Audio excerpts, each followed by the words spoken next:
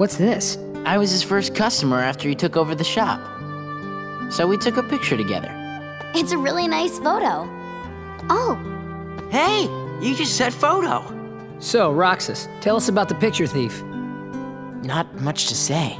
The pictures were just lying there. Then how do we prove we weren't the ones who took them?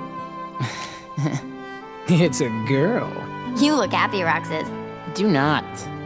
So, like, anybody else notice that all the stolen pictures are of Roxas?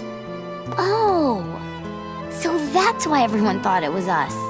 And Cypher didn't go around accusing us after all. Are they really all of me? Yep. See? Look, Right? Every single one. Wouldn't it be weird if the thief wanted to steal the real Roxas or something? Come on, get serious. Why would anyone want to steal a bonehead like Roxas? Oh, thanks.